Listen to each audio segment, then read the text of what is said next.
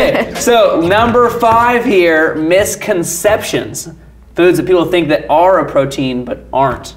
Yes. Give me some examples. For example, peanut butter.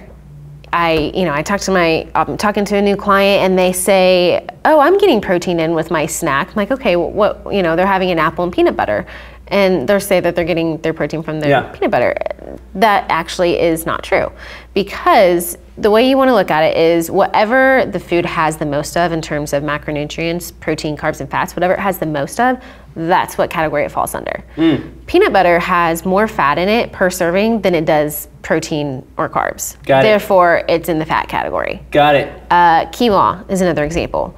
You hear, quinoa is a great source of protein. Yes, it does have some protein in it, and it does have a little more protein in it than other starchy carbs. But quinoa still has more carbs in it than it does anything else, therefore it's a carb.